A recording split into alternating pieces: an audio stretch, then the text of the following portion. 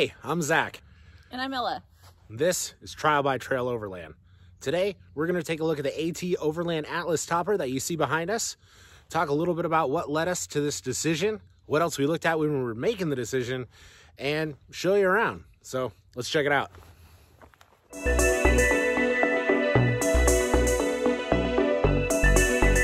So to start out, what led us to this decision was we had a Jeep and we had a rooftop tent. We had a couple different rooftop tents actually, and they were great. They were absolutely fine, but we wanted more room. With this, you try to get as small as possible, and we did. We tried. We got as small as possible. We fit in a Jeep. So we have a couple of kids as well, to put it a little bit more into perspective for you. And so all the seats were full. We couldn't remove any. And we had the back built out, had a couple of drawer systems. It fit everything pretty well, but when the kids did want to come, which was always a very welcomed experience, they kind of had to hold their bags on their lap, and it kind of took away from it. So we started looking at trucks. We started looking at options. While we were looking at these solutions, to start off, we settled on a truck, and we looked at different trucks. We're in the Pacific Northwest. Trees are tight.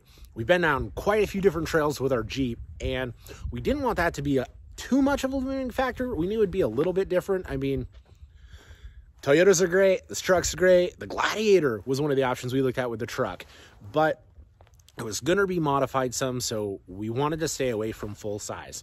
We ended up with the Tacoma. I think it was a perfect option. It has been. It's been fantastic. And then we started looking at toppers. So we had the truck figured out. We have that. YouTube was amazing. And honestly, that's why we're putting this together. We're hoping this might help some others in similar situations. Again, rooftop tents are great. The pictures look amazing. Their function, if it's not the middle of summer, leaves a little bit to be desired. Same as going completely the other way and looking at things like four-wheel campers. They were great, but with the vertical sidewalls, it protruded out a little bit too far on the top for us. I didn't want something super built out, so we did look at the Project M, and that was a potential option. But the wait time was insane. We looked at the Vagabond. Those were awesome. We looked at AT Overland. We found the Summit. We found the Habitat. And originally, we were thinking about going with the Habitat, but we kayak. We have a roof rack on this topper, and we have a couple of different kayaks. We bike sometimes. I wanted the ability to have the storage on top and not have to take it off every single time we park somewhere.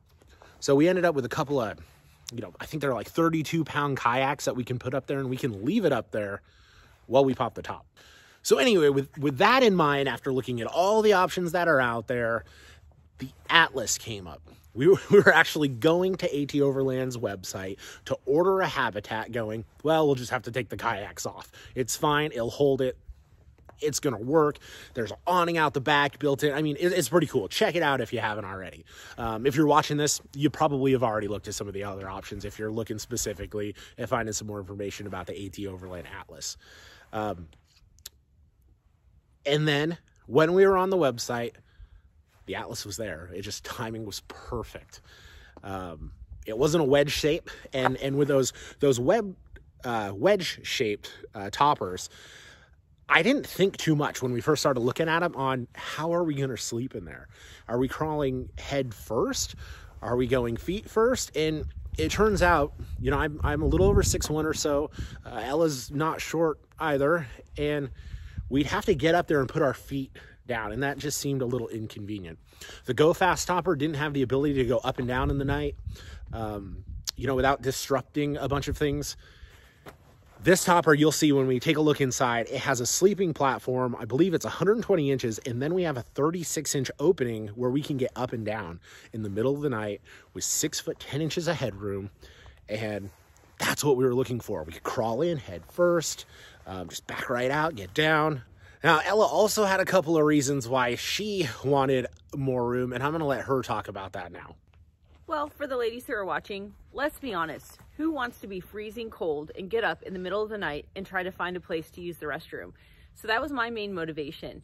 I just kept looking for a solution to where I would feel safe and secure in the night to use the restroom, get up, stretch my legs, and not feel isolated to a tent or a rooftop tent.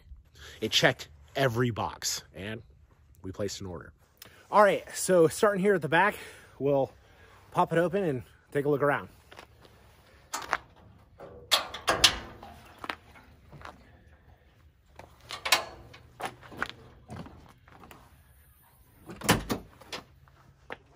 So one thing you'll notice on here, we have this option here. This is a window, clearly, in the back hatch here.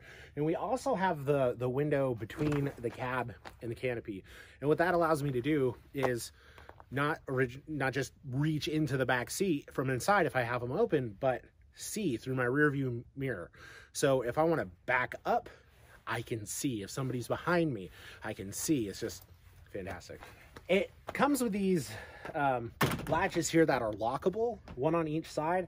And one thing, if you look at any of these, you want to make sure that when you're closing this, you don't push in the middle. It's honestly, it's a little flimsy here. If you push right on the latch, it locks nice and tight. Now, this is keyed, and as long as it's not super cold out, they work great. If it's 25 degrees out, they get a little sticky. So, nice struts holding it up. The whole interior is carpeted, which is great for patches. The whole interior is carpeted, all the walls, which you'll notice the back of ours, it's empty. We haven't built it out yet. We got this not too long ago, and I'm still trying to figure out exactly what I want to do. So if you have any awesome setups that you've seen, please feel free, share it in the comments below. I'd love to see build outs. I'm always checking them out, trying to get some inspiration for what we're going to do with this one. Now I'm going to show you how to open this thing up. So first thing we want to do, shut this. These little latches, there's two in the back and then two on the side.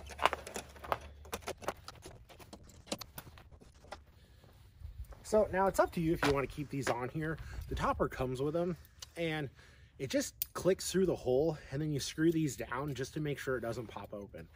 If you were going to just set those in there and not screw them down, you would have cut a bit of time off just unscrewing these things from the top. So once you have all those open, hop inside. So what you do is you just get here in the center and push up.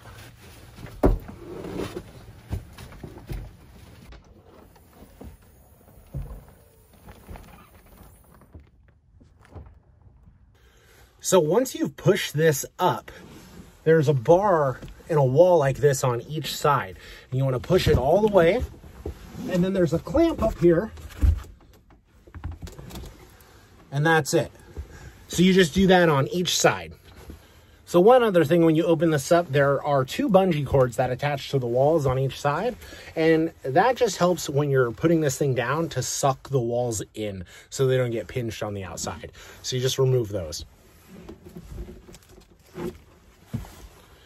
So when you first open this thing up, you have your platform in the back that's over the cab, and then in the back, the extension of your sleeping platform here. So this thing just rides on these little channels. So you can take this and you can put it on top of your platform over here, or you can just slide it so it touches and you have your full sleeping platform. Now, to give you an idea of space, Elle and I are both standing in here. We do have the other additional sleeping platform on the top up here right now. And we got a bit of room. Wave. Go ahead. As I mentioned earlier, it's important for me to stay warm when we're camping. And so one of the options that we elected for is this white layer. This is a thermal liner that was added on. If you pull back here, you'll be able to see this is the standard liner that it comes with, just the gray. And in the cold months when we're camping, we're able to add this just very easily. It's Velcro system. And it goes along the entire lining of the topper. And on that note, the Velcro is awesome. I hate zippers. They get stuck, they break. Velcro, unless it becomes unstitched, that's not going to happen. So underneath the normal thermal liner that you have here, then you have your standard liner. Then you have a clear window. And under that, you have a screen. So that was a big selling point for me with the AT Overland. So in my home away from home, I prefer to have a lot of natural light. And in this topper, there's no shortage of that. You have 4 windows, 1 in the front, 1 in the rear, and 2 on the sides, in addition to the skylight. So it has this built-in light around it. That's pretty awesome here. It's pretty bright. I don't know if that's going to show up on the camera, but it definitely shows up in here. And then on one side, there's a screen. And you have a blackout curtain on the other. In addition to that, this thing cranks open quite a bit. So putting the mattress down, once you're done with whatever you might be doing in here, it's pretty simple. So just grab this guy. And honestly, it's a little tighter with the thermal liner in here. If you didn't have this white layer, one, well, it wouldn't be as warm, but 2, it'd be a lot easier sliding this thing around. But you slide it down, and you got your bed. So getting into bed at night is really easy.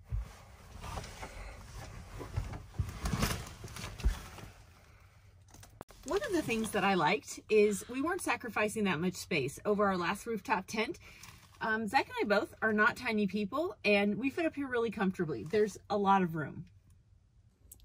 So this might not be the best camera angle to tell, but there's just 2 of us here, and it's the best we can do. So we have room. No pillows with us currently, but there's plenty of room up here for both of us. That's pretty much it. I mean, it's the tour. I didn't get into any specifics as far as how much it weighs. I will tell you for reference purposes, this is a 2020 Tacoma. It's the 6-foot bed model. And again, this is the AT Overland Atlas model by AT Overland, which is Adventure Trailers Overland. They started, I think, in 2002, building trailers, and kind of migrated into quite a bit of different Overland items, which we're thankful for because this thing's pretty awesome. This one specifically, so we bought this from the guys over at Oregon Adventure Trucks. We're in the Pacific Northwest. If you're anywhere in this general area, those are the guys to go see. Give them a call. They could talk to you about the different options. They were super helpful through the buying process. I had a ton of questions about the different options. I kind of over-research everything before I pull the trigger. Again, he went through all the questions I had. They're in Bend, Oregon. Contact info here. So shout out to those guys. Thanks for going through the process with me, answering all my questions, and getting this thing on here for me. We can be happier with it. So next up is, again, trying to figure out how we're going to build this thing out. What are we going to do? What are we putting in it? Where are we putting it? How's it going to function? Something a little bit different than the Jeep is we have this big interior space that's accessible when you're inside, but then we still have our outdoor kitchen and cooking area. And I want to be able to reach the refrigerator both inside and outside. I want to be able to reach all of the cooking stuff. I got kind of spoiled with the Jeep from the sense that I didn't have to go inside to get anything outside. So that's why I've also kind of been hesitant on building this thing out yet, is I'm not exactly sure how I want to do it. And even once I decide, I'll probably redo it again, not long afterwards, once we use it a little bit more. So the other thing is, Elle and I are just starting to venture out into the adventure bike world. So I just picked up a V-Strom 650, and I'm outfitting that, and you'll have to wait and see what we're getting for Ella here. She is new to riding, so that's going to be fun. That's going to be an adventure in itself. So we're going to be downsizing a lot of gear we use for that, and I'm wondering what can we bring to this side of things to keep things a little bit more minimal. So if you've made it this far in the video, please consider, subscribing to the channel. Hit the like button if you found this helpful. Hopefully it does. Again, if you're in the market searching for one of these, hopefully it provided a little bit more insight as to, the AT Overland Atlas and why we chose it. So yeah, I guess that's it. So thanks for watching. Until next time, catch you later. Bye.